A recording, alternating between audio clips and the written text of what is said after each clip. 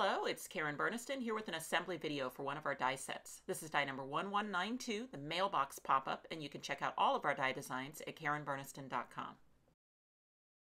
This is a fun little double spinner design so that the mailbox flag will come up and the door will come down, revealing a cute little love note as the card opens. There are 9 dies in the set, lots of fun features, but I'm going to start with the pop-up mechanism, which is this die here. And for this mechanism, I would actually prefer a lighter weight smooth cardstock. 65 pound or 80 would be fine. But if you're using that thin cardstock, sometimes it's hard to see the score lines. So my suggestion is to double it. So just fold your cardstock in half or put some scrap cardstock underneath it so that you get a lot of pressure against that die to really show the score lines in the piece. You can use any die cutting machine that can accommodate a wafer thin die, and today I'm using my Spellbinders Platinum 6. So I'm only going to need one per mailbox, so I'm just going to use the top one because that's the one where I really see the score lines the best. Although I can see them in the second one too, so I'll have that for another card. For the purposes of the video, I'm going to sketch in the score lines that the die has made. So there are 3 vertical score lines, and those are what make the pop-up box. So that's what makes the mailbox pop up. And then there are diagonal folds that make the spinner. So that's what makes the flag and the door move. So I'm just going to sketch those in following the score lines that the die has made. There's a little arm at the top. That's actually going to fold over at some point. So there's a score line right at the base. And then if you want to just mark to remember, that's where the glue is going to go to attach it after we've folded it. And then the 2 tabs that are going to glue into the card are the one on the left, I'm going to call that A, and the one on the right, I'm going to call that B. Now I'm going to start folding, and the first folds I'm going to do are the 3 verticals. They are all going to fold away from me like a mountain fold. I'm ignoring everything else, so I'm just working on the verticals. And you can see right through this area, well, that's loose. That's fine. Still just fold it on the vertical. Just keep it all together while you fold that vertical. And you can see the pop-up box now. Now I'm going to work on the upper spinner, the one that operates the flag. So I've got opposite diagonal folds. So the way to work those together is to fold on the vertical. Then I can put my thumbnail into the diagonal fold and work it through both layers back and forth a couple times. And that way it'll train those 2 diagonal folds. Then I'm going to open the piece to 90 degrees. And I'm going to push against the vertical fold in the triangle areas. And then that will invert them so that they fold into the piece as I close it down. So the 2 triangles will then fold inward. Okay, let me just show that one more time. So I'm going to bring that back out where I started. I fold on the vertical. That allows me to fold on the diagonal through both layers. I open to 90 degrees. I press so that the triangles fold into the piece, and then I close it down and give it a good pinch.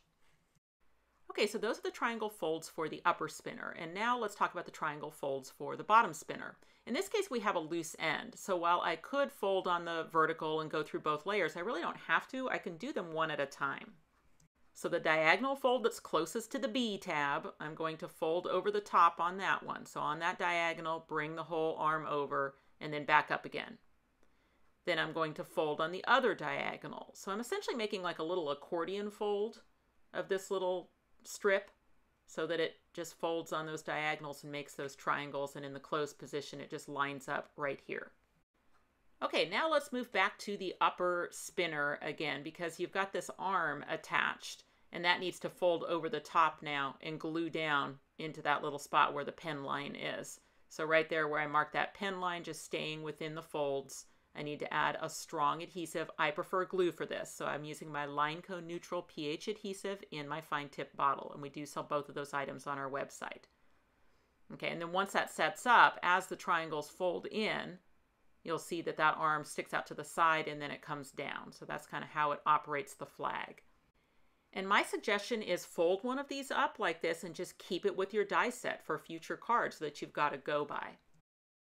There are 3 dies in the set that combine to make the mailbox, and of course you can cut those out of any pattern or color.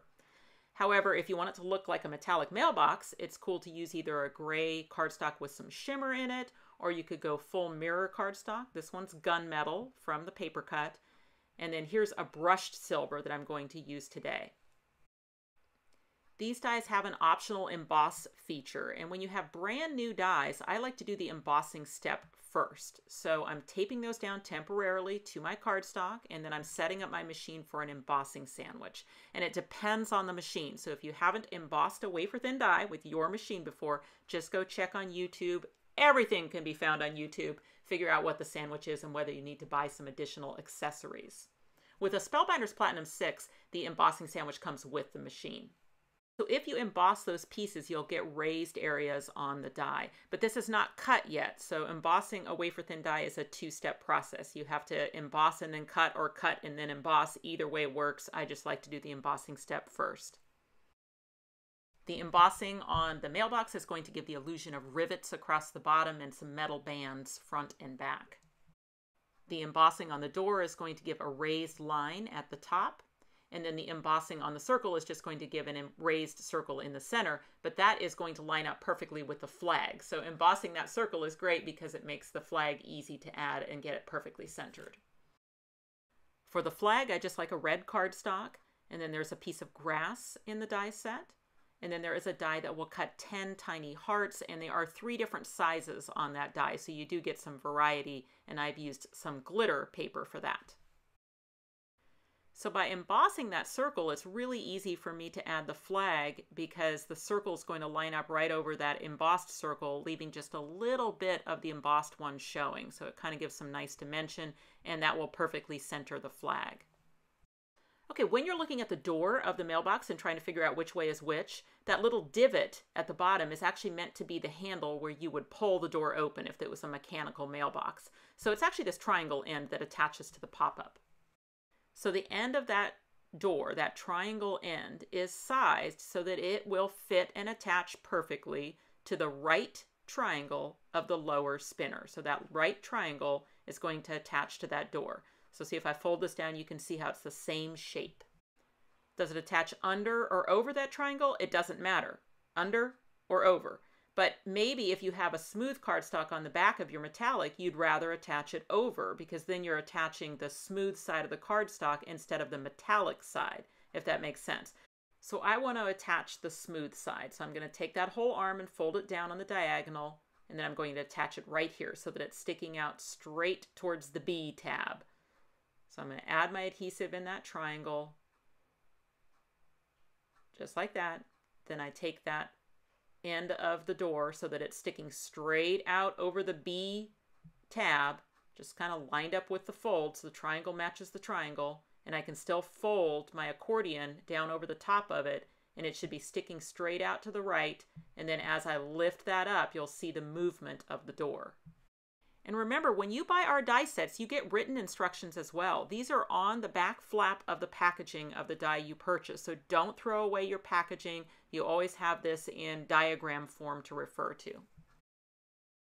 Okay, I'm going to kind of fold that bottom spinner out of the way. So I just have some access here to this big flat part of the pop-up, and that's going to get a nice strong adhesive to attach the mailbox.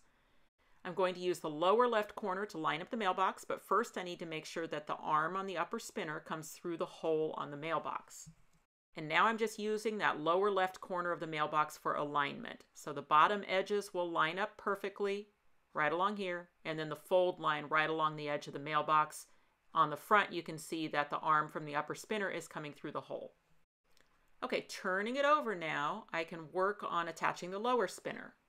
So before I can attach this, I need to find the flat position of the pop-up. So I just need to collapse down the pop-up until it's laying flat against the back of the mailbox. And you'll see you've got the B tab there.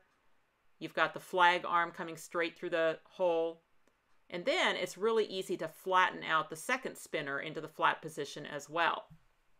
So in this flat position, the door is up. And then I can use the edge of the mailbox to get a nice connection on that final tab. So I just need to add my glue to that final tab, keeping everything flat. I just use the mailbox to line it up so that it's just perfectly straight across there. And then now it is all put together. So the door is up right now, but then when the card opens, this will open and it'll bring the door down. So as you hold the mailbox and you just operate the folds there on the back. You can see the double motion that you're getting with those two spinners. Card size is always up to you, and the mailbox pop-up is slimline friendly. So I'm going for a mini slimline today, which means I started with a piece of cardstock, 7 inches by 6¼ inches, and then scored in the middle for folding.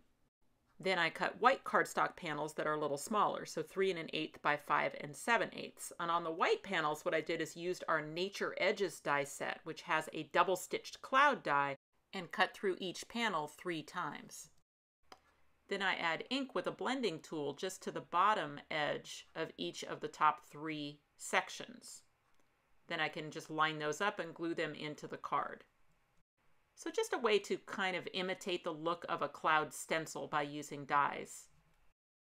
The Nature Edges die set also has a grass edger, so I've used that to add some panels of grass to the bottom.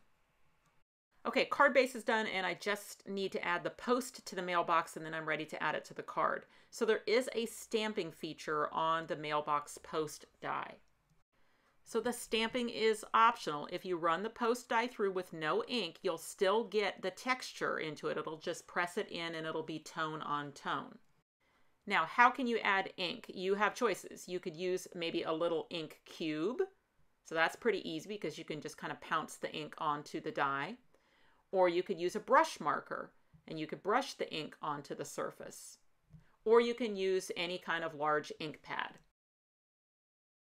So we discovered this wonderful tool already on the market that is great for picking up our stamping dies without getting inky fingers, and that is the Spellbinder's magnetic pickup tool. So it's got a magnet in it. It will easily pick up the die for you. You can move it over onto your die cutting machine, press the button to release the magnet, and then you don't have any inky fingers. We do have those magnetic pickup tools available on our website. So here's how that looks with ink. Cleanup of a stamping die is just water and a rag. You don't need any kind of harsh chemicals. Just spray some water onto the die and then wipe it off with a rag. As for placement on the post, there is that little recessed area behind the mailbox that is the perfect location. So just a little bit of glue, and then you can use the corner to make sure that it's straight. And of course, completely optional, but there is that little piece of grass that comes in the set that looks kind of cute at the base of the mailbox post. So then I just glue that to the post. Okay, time to add the mailbox, and I'm going to choose my vertical location first, and I'm choosing a spot where the grass is kind of in line with the grass behind. And then the A tab is going to attach first. So I'm going to add my adhesive all over the front of the A tab. And where it's going to attach is actually to the left side of the card. So I could hold it on the right and close the card against it, or I can flip it over. I think for this pop-up, I prefer just to flip it over. And then I'm attaching it so that the end of the A tab is just right in the fold of the card. Okay, so you can see right there, end of the tab, right into the fold of the card. And now I need to find the flat position, which I remember from when I put this thing together, right? So it's not just the little B tab that should be folded inward, but it's actually the B tab and the next one folded inward. And then that will bring that door to the up position. And you should see the B tab and the tab next to it, but it is only the B tab that gets the adhesive. So I'm adding the adhesive to the B tab, then I'm going to keep everything flat and carefully close the right side of the card against the exposed adhesive. And this is where I have to be a little patient, because if I open it too quickly, it's just going to pull that tab right off of there. Sometimes what I like to do is find some kind of tool, a pencil, a bone folder, something like that, or even just my thumb, and go in there and hold that tab down the first time I open it. And then once I get it opening and spinning, then I can actually press it all the way down and give it a really good press. And that is all there is to it. So now both the pop-up spinners are working. Okay, taking a look at the arm that comes through the hole on the mailbox, you'll notice that a lot of it is visible in the open position, but as you close it, a lot of it ducks back behind the mailbox. So the important thing to know there is in the open position, when you're adding your adhesive, just put it out on the end of the arm. So not too much adhesive, just a dot of adhesive at the end. And then with the card as open as you want it to be, whatever your open position is, that's where I usually place the flag up.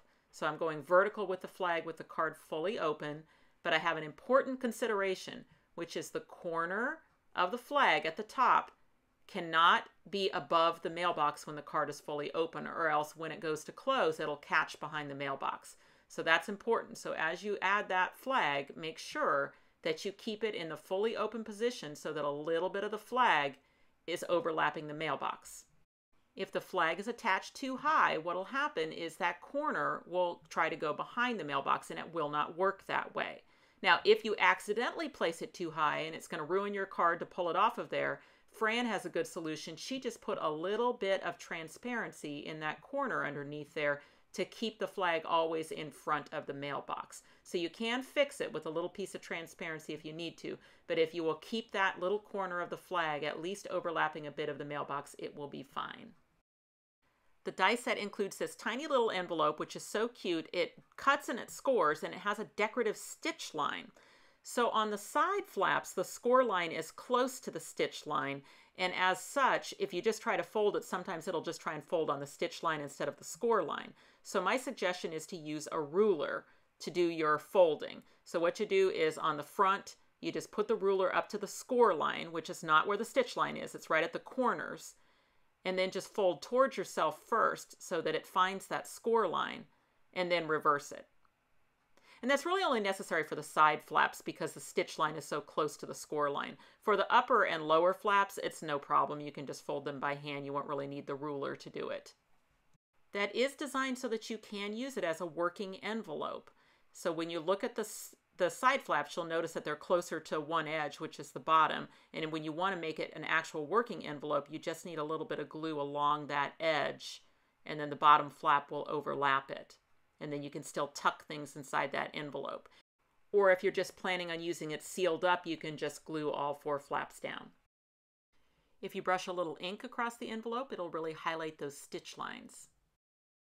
And then one of the tiny hearts over the seam. To add it to the door of the pop-up, I just add the adhesive to the door along that embossed line and then just press the envelope to it.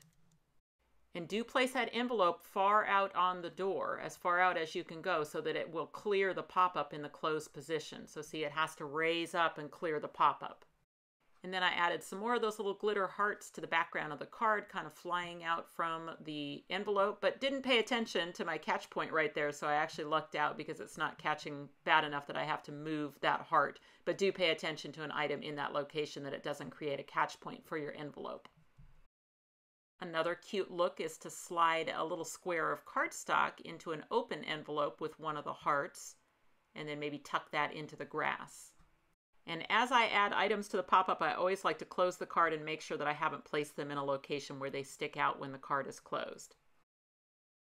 In this same release, we have the butterfly collage add-ons, and any of the big stitched butterflies work well to make wings for the envelope for a little bit of air mail. So I'm just cutting off the upper wings and then separating them into 2 separate wings, gluing them behind the envelope.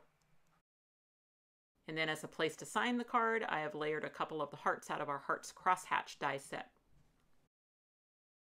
And then a sprinkling of 3 more glitter hearts to finish the card's interior.